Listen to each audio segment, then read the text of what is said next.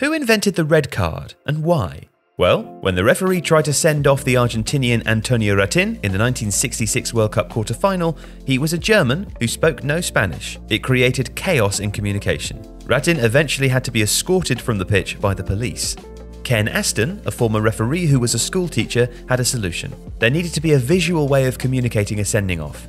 Inspiration struck when he stopped at traffic lights in High Street, Kensington, and credit for the design belongs to Aston's wife, who improvised a pair of pocket-sized cards made of red and yellow paper, forming the basis for the idea that would be presented to FIFA.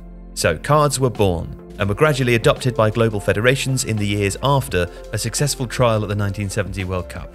England actually took an age, waiting until 1976 to add red cards to their referees' pockets.